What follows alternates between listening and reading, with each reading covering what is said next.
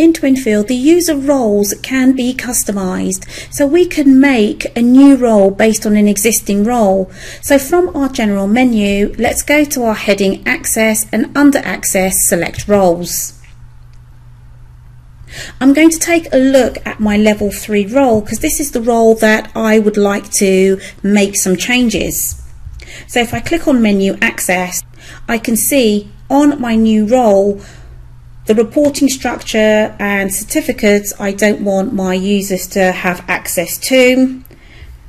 They won't be sending out any reminders or working with projects or doing any VAT returns.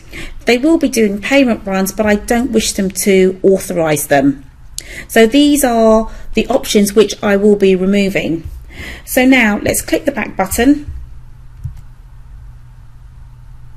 And now in the main window for our roles, we need to give our role a name. So this can be alphanumeric, but mustn't contain any spaces. So my new role is going to be called Accounts. And simply click Next.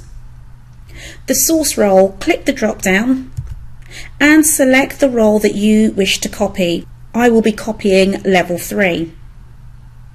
So from the drop down, I will be choosing level 3. And now click Copy. Click the Menu Access button and let's start by removing the options we do not wish our user to have. So under the heading Organisation, my users will not require reporting structures or certificates.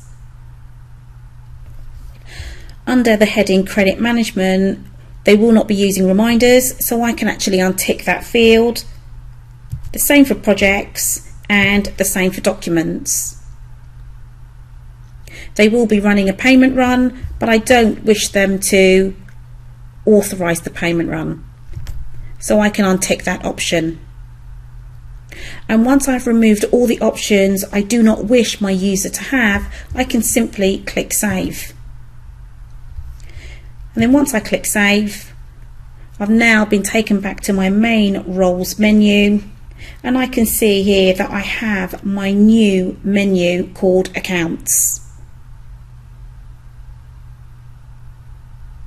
So if I click my home key, I will now be taken back to the desktop.